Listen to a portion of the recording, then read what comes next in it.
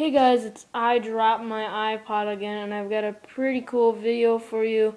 This one is going to be a tutorial to get like 999 million coins and gems on Temple Run 2. So the first thing that you're going to have to do is you're going to have to get your iPod Touch or iPad or iPhone. Anything will work. It just has to have Temple Run 2 on it.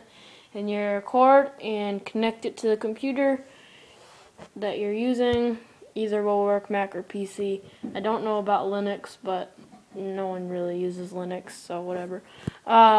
So you connect it and you open up Diskate, which will be the first link.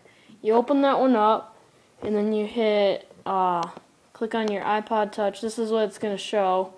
And then you hit Storage, Apps, Temple Run, and then you get your link, the other link that says Game Data, and you take it and you drag it over on top of that, and you hit Replace, and then you'll have like a million bajillion coins on Temple Run, and that is pretty much it for this hack.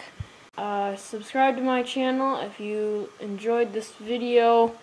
Share this video with your friends. The more views that I get, the more drop tests, unboxings, tutorials, and all that stuff that I'll be doing. So thanks for watching. I'll catch you next time. Bye.